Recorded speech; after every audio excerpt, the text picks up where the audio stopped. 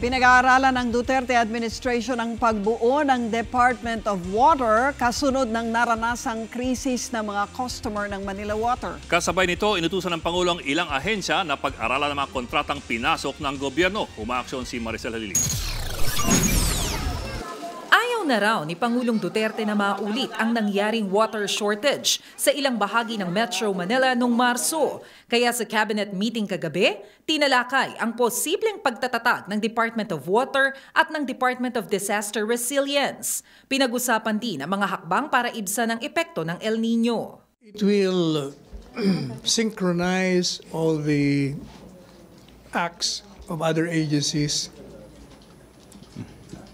hopefully to prevent the occurrence of the water stoppage that we had last time.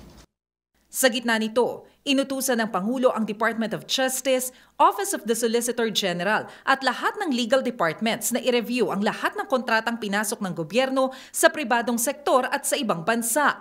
Kasama rito ang mga loan agreements sa China. Pinunakamakailan ni Supreme Court Senior Associate Justice Antonio Carpio ang ilan sa kasunduang ito. Determine whether there are onerous provisions in the contract that will put the Filipino people in disadvantage or in violation of the Constitution. The President is warning all and sundry that for as long as he's the President, he will not allow anything that will go against the interests of the Filipino people.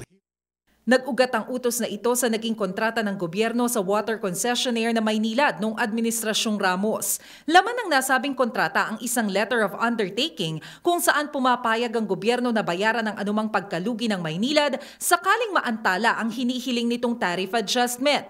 Ito ang ginawang basehan ng Singapore High Court sa pag-utos sa gobyerno na bayaran ang 3.4 billion pesos na pagkalugi mula March 11, 2015 hanggang August 31, 2016, bunga ng hindi pagpapatupad ng MWSS sa bagong tariff rate. Ayon kay Panelo, final na ang ruling at wala nang magagawa ang gobyerno, pero gagamitin na lang itong basehan sa pag-aaral ng mga kontrata sa pribadong sektor. Sa kabila nito, tiwala ang palasyo na hindi makakaapekto sa pananaw ng mga investor ang utos ng Pangulo. Umaaksyon, Maricel Halili, News 5.